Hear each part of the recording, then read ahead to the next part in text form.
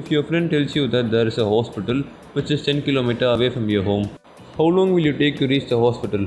Which direction will you go? The hospital could be here or maybe here. It is hard to say where the hospital is located. The reason is you have only provided with the distance, which is one-dimensional information. One-dimensional information like this one is called a scalar quantity. Your question to him would be which direction from home. Your friend tells you that the hospital is 10 km south of your home. You have precise information of the location. This now becomes two-dimensional information, distance and direction. The hospital is over here. Two-dimensional information like this is called vector quantity. Scalar quantities are one-dimensional and vector quantities are two-dimensional. Speed is a good example of what we call a scalar quantity in physics, indicating only magnitude but not specifying any direction. So that's what we call a scalar quantity. Only magnitude but no direction.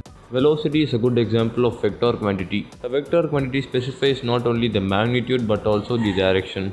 When you add directional information to speed, it becomes a vector quantity.